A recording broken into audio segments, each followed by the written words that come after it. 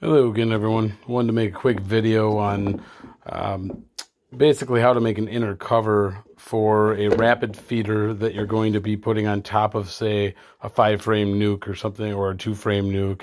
It doesn't matter, but a regular inner cover really doesn't work quite right because it has that extra furring strip on it, and then bees can sneak up underneath it to rob them. So what I found is I like to use just a regular sheet of 1/2-inch plywood. This is the rapid feeder here. These things are fantastic if you've never used them before. I really like them. Had nothing but good luck so far, but basically you fill it up with sugar water. The bees come up through the middle of the hive through this hole, and they can go inside this cup, and they can work their way down with the fluid as they eat all their sugar water. Essentially, I'll start going through kind of the steps, but what you got to do is get a piece of 1/2-inch plywood. I cut it to 16 1/4 inches by 20 inches. All right, so you can kind of see it's a rectangle. All right, so that's where we start.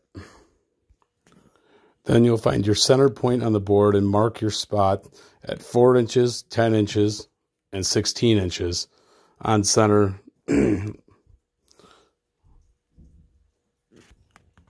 Once you have your spots marked, then I get my drill and my 2 to 2 1/4 inch hole saw.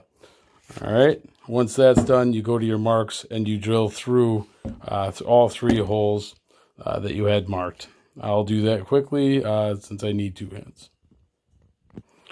Then you're going to get yourself a heavy-duty stapler, some T50 staples 1/2 inch, and some cheap screen cut into small squares.